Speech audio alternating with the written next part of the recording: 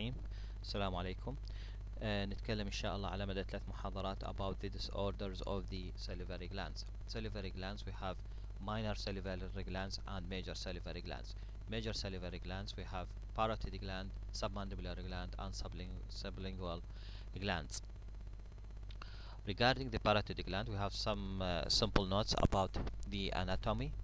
The parotid gland situated in the recess bounded by the ramus of the mandible, base of the skull, and the mastoid process. It is lies anterior to the structures, important structures, carotid sheath, and the cranial nerves, spinal accessory nerve, and hypoglossal nerve. So these structures lies posterior to the parotid gland. There are structures passed through the gland, the facial nerve, which divides in the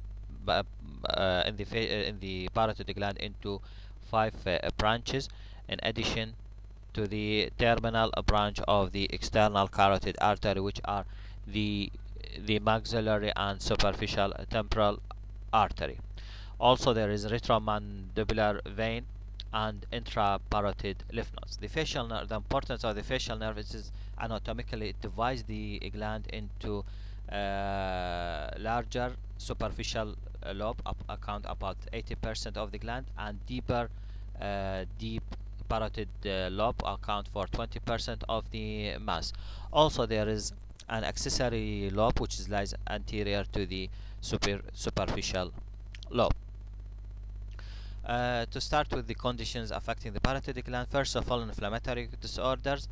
Viral infections. There are many viral infections that can affect the salivary gland, but most important and most common is the mumps. It is the most common cause of acute painful swelling. It is predominantly affect children and spread by airborne infected saliva. There is a prodromal period about 1 to 2 days during which the patient suffered from fever and headache. Clinically, there is pain which is exacerbated by eating and drinking, in addition to swelling. Usually, the parotid gland conditions, the symptoms usually exacerbated by eating or drinking. Infection with mumps provides lifelong immunity, and the treatment is mainly conservative with antibiotics and adequate fluid oral intake. Many complications can complicate mumps infection, including orchitis or arthritis, pancreatitis, sensorineural deafness, and meningoencephalitis. Other condition, inflammatory condition, it is the recurrent parotitis of the children. This is may be caused. This is not 100%, but it's postulated that is caused by incompetent punctum. The incompetent punctum, it is the opening of the parotid gland, which is situated above the second molar tooth. This leads to soiling of the parotid ducts with the contaminated oral fluids. يعني contaminated oral fluids راح تدخل إلى parotid duct and cause infection. Clinically, common age of presentation with 3 to 6 years, maybe lower, maybe less than 3 years. There is rapid swelling, one or both glands, in addition to the fever and malaise, which lasts 3 to 7 days. These symptoms, as we said, it may be worsened by the chewing and eating. How can we diagnose it? By sclerography reveals what's called punctate scleractasis. هذه صورة punctate scleractasis. Snowstorm. Treatment of this condition was by endoscopic washout and antibiotics. Other inflammatory condition, it is bacterial infection, was called acute ascending bacterial silidinitis. Previously, it was commonly seen in elderly patient. Following major surgery. This is resulted from reduced salivary flow secondary to dehydration. So this result in ascending infection through the parotid duct into the parotid parenchyma. Nowadays it is commonly seen with the patient who has salivary calculus. Presentation clinically: tender, painful swelling, generalized malaise, pyrexia, in addition to the cervical lymph adenopathy. As we said, the symptoms exacerbated by eating or drinking. On examination, intraoral exam, we can see pus exceeding through the parotid gland papillae. Common infectious agents: Staphylococcus aureus or Streptococcus viridans. Treatment by antibiotics. Sometimes this infection may progress into abscess formation, so any abscess formation must be drained. How can we drain this? By aspiration with a large pore needle or formal drainage. أما by aspiration by needle or by surgery.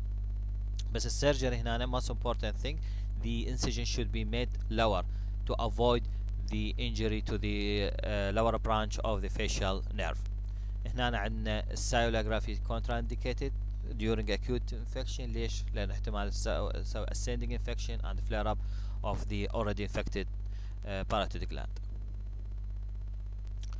Other inflammatory condition: HIV associated sialadenitis. Presentation: we have many presentations. First of all, in children may present as a chronic parotitis.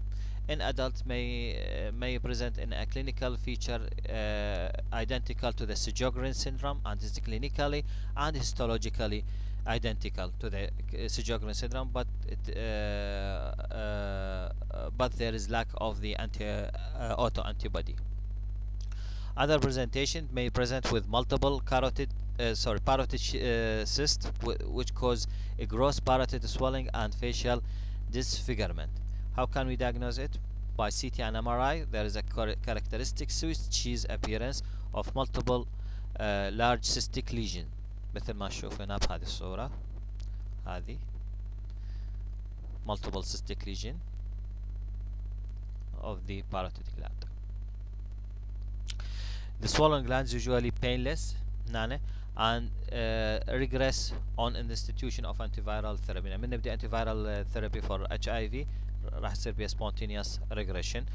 إذا كان cyst may be aspirated. The second disorders, it is the obstructive parotitis. Obstructive parotitis may be caused by stone formation, sialolithiasis, and stricture. Sialolithiasis account 20% of condition in the parotid gland, while 80% of sialolithiasis in the submandibular gland. Stones are usually radiolucent، ولذلك الإكس-راي ما راح تفيدنا في شيء حتى diagnose stone formation. Location مالتها أما at the confluence of the collecting ducts، يعني within the parotid gland, or at the point coursed over the masseter muscle, or in the distal aspect of the parotid duct adjacent to the parotid papilla. three most common sites، أما على بالparotid gland أو على الماسيتر muscle or قريبة على الparotid papilla. Presentation هو intermittent swelling, particularly in meal times. How can we diagnose? By ultrasound. Treatment it depends on the size of the stone. If it is less than 4 mm, so it can be tried by the basket. إذا كانت between 4 and 8 mm فلذلك it must be broken into small pieces by lithotripsy and then retrieved by basket. إذا كانت larger than 8 mm, so this can be removed by endoscopic assisted surgery. Regarding the strictures, which may be complicate the stone formation, and any stone formation can complicate stricture. Also, it is the condition about 20% in the parotid gland. Strictures cause a pre-stricture dilatation and stagnation. This is stagnation of the fluid. This result in a mucous plug obstruction. Complication راح يصير عندنا meal time syndrome starting at the breakfast. يعني الصبح يقعد المريض ما عنده أي شيء ورا البريكفاست راح يبدي السوالينج with time to the end of the day. وهذا السوالينج persist بس when we do massage to the parotid gland, this result in the release of the plaque. راح يصير عندنا gush of the salty saliva through the parotid duct. How can we treat this? By dilatation and endoscopic washout with steroid obstruction. Other obstructive conditions is papillary disorder. This papillary disorder results from trauma to the parotid ducts. The trauma results in inflammatory edema and obstruction of the salivary flow. May result in dilation of the duct, which is called mega duct, become visible coursing the patient cheek, يعني نشوفها by our naked eye. Treatment by progressive dilatation of the punctum and stent insertion. طبعا هنا papillotomy should be avoided لأن هي cause further stricture. Most important things regarding the parotid gland is the tumors of the parotid gland. It is regarding the tumors, it is most common site of the salivary gland tumor, more than the sublingual or submandibular. Most tumors are arise from the superficial lobe. Features of the tumors arising from superficial lobe, these are slowly growing, painless swelling, either below or in front of the ear or in the upper aspect of the neck. فالsuperficial lobe راح يصير عندنا swellings. هذه السوالينج اما نشوفها in front of the ear or below the ear or the upper aspect of the neck. Other common site of origin of the tumor, from the accessory lobe, which is situated anterior to the superficial lobe, and rarely arise from the deep lobe. هنا شنو راح يصير البرزنتيشن مالتها؟ present as parapharyngeal mass مثل ما تشوفون هنا بهذه الصورة. parapharyngeal mass. Clinically there is a firm swelling in the soft palate and tonsil. Firm swelling in the soft palate and the tonsil.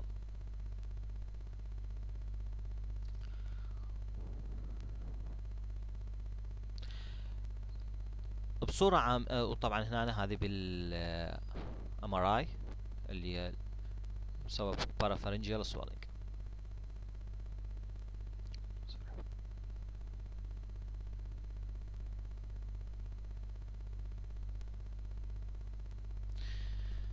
بصورة عامة الtumors of the salivary glands are benign in nature. 80 to 90% are benign, while in the submandibular glands 50% are just benign.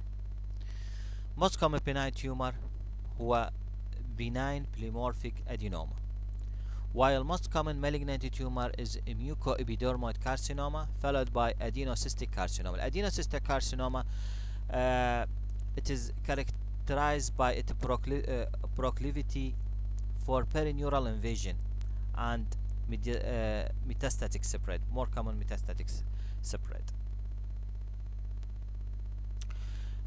Now this table demonstrates the most common types of tumor of the salivary glands. We have adenoma, either pleomorphic or monomorphic. Regarding the carcinoma, we have low grade and high grade. Low grade behave as benign tumor. It is similar. It is not a benign tumor, but it is similar to the benign tumor. Slowly growing tumor, less metastatic potential than high grade tumor. High grade it is a malignant tumor with aggressive behavior, like adenocarcinoma, squamous cell carcinoma, high grade mucoepidermoid carcinoma. Other type of a tumor, it is non-epithelial tumor like hemangioma and lymphangioma. Lymphomas, primary lymphomas, non-Hodgkin lymphoma, secondary lymphomas. It is lymphomas that arise in the context of Sjögren syndrome. Secondary tumors, either local or distant, from tumors of the head and neck and special skin bronchus. There are unclassified tumors and tumor-like lesions like benign lymphoepithelial lesion, adenomatoid hyperplasia, and salivary gland cyst. What are the investigations? First of all, we have to do ultrasound. This ultrasound, we have to confirm that the lump is intrinsic to the gland. It is maybe lymph node, not in the parotid gland. So we have to do ultrasound to confirm that this mass is it is originated from the parotid gland, not from other structures like lymph node. And it's also beneficial to sampling of the lesion by fine needle aspiration cytology in order to detect whether it is benign or malignant tumor. CT scan and MRI very helpful. مثل هذه أول صورة هي صورة MRI، والصورة الثانية اللي هي CT scan. Open biopsy is contraindicated unless gross. Contraindicated لأن راح سوينا separate of the malignancy if it is malignant tumor، إلا في حالة واحدة إذا gross malignancy and preoperative histology diagnosis is required to preclude to radical paratodectomy. Now, treatment of the tumor, it is by paratodectomy. Any tumor should be removed. Paratodectomy, we have principles, not detail of surgery. It is beyond undergraduate level. بس ال principle of surgery لازم نعرف يعني لازم تعرفون ال principle of surgery هي عندنا superficial paratodectomy and radical paratodectomy. Superficial paratodectomy هو removal of the superficial lobe اللي هو عادة يصير superficial to the facial nerve. هنا نحاول بقدر الإمكان أو إنه preserve the facial nerve, prevent the injury to the facial nerve. يمتى نستخدمها هذه؟ نستخدمها بالبناين low grade and low stage malignant tumors و partial superficial paratodectomy for small tumors. يعني ناخذ جزء من superficial gland, not all the superficial gland. وعندنا extracapsular dissection. This is just for benign parotid gland tumors اللي هو يعني without disruption of the capsule of the parotid gland. نيجي للتيومر ونحدد التيومر about 1 centimeter free edge of the tumor, and size about on this boundaries 1 centimeter from the tumor. extracapsular ما نسوي بريتش للكابسول of the tumor ونشيل التيومر بعدين نخيط الكابسول، يسمونه extracapsular dissection. This is just for benign parotid gland tumors. وعندنا radical paratodectomy اللي هو is performed when there is a clear histological evidence of high grade malignant tumors. مثل ما إذا كان كنا متأكدين البيشنت عنده squamous cell carcinoma و invasion of with invasion of the facial nerve.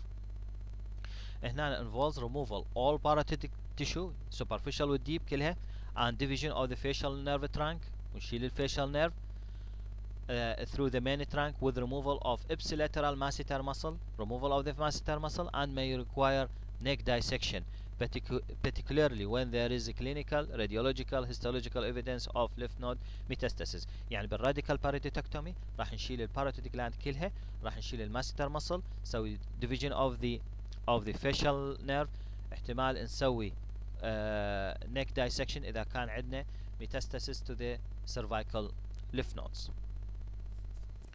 عندنا whatever the type of the parotid gland surgery, there are many complications.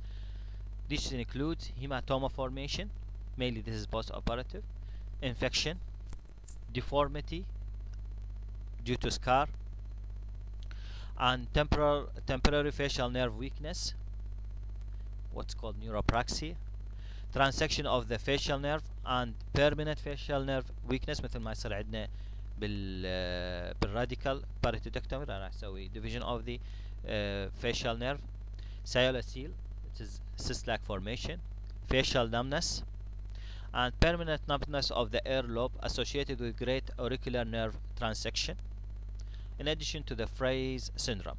راح نتكلم فقط على الفري syndrome لأن هو one of the important complications of the parotid gland surgery. Frey syndrome is called gustatory sweating. This is an inevitable consequence of parotid. يعني كل patient نسوي له parotidectomy راح يصير عنده gustatory sweatings except when we do preventive measures. شنو ال preventive measures راح نحكيها بعدين. Pathology مالته أو pathogenesis, it is result from damage to the autonomic innervation of the salivary gland with inappropriate, يعني راح يصير عندنا ال damage to the autonomic innervation. Later on راح يصير عندنا شنو هو inappropriate regeneration of postganglionic parasympathetic nerve fibers of the auriculotemporal nerve that apparently اللي هي مسؤولة عن ال stimulation of the sweaty glands of overlying skin. يعني راح يصير عندنا بالبداية damage then inappropriate regeneration. شنو راح يصير عندنا clinical features: sweating, erythema over the region of the surgical excision of the parotid gland. This is exacerbated during mealtime. How can we diagnose this? By a test called starch iodine test اللي هو هذا painting the affected area, نصبغ ال affected area region by iodine ونخليها dry, بعدين applying dry starch which turns blue on exposure to iodine in the presence of sweat. يعني راح نصبغ المنطقة بالايودين، بعد ننتظرها تجف، بعدين نخلي ستارش. من يصير عنده السويتنج gustatory sweating راح تتحول الستارش الى البلو line. This is diagnostic for the gustatory sweatings. As we said, this sweating is stimulated by salivary stimulation. Now, what are the preventive measures? Here, all preventive measures are to replace the barrier between the skin and the parotid bed to minimize inappropriate regeneration of the nerve fibers. يعني راح نخلي barrier، نحاول يكون اكو barrier بين السكن وبين البارotid gland حتى لا يصير regeneration للبوست ganglionic nerve fibers. This regeneration obstructed by our barrier. Which are the barriers? Either sternomastoid muscle flap or temporalis facial flap, or insertion of artificial membrane between the skin and the parotid bed. Now, if the patient developed gustatory swelling or Frey syndrome, how can we treat this? Many strategies. First of all, by antiperspirants containing aluminum chloride, or by the denervation of the tympanic neuronectomy. Nowadays, it is injection of botulinum toxin called Botox injection into the skin. This is the most effective and can be performed as an outpatient. These are the major conditions affecting the parotid gland. عندنا بقى عندنا Sjogren syndrome و simple notes about the other tumors affecting the parotid gland راح نحكي عليه إن شاء الله بالمحاضرة القادمة. شكرا جزيلا.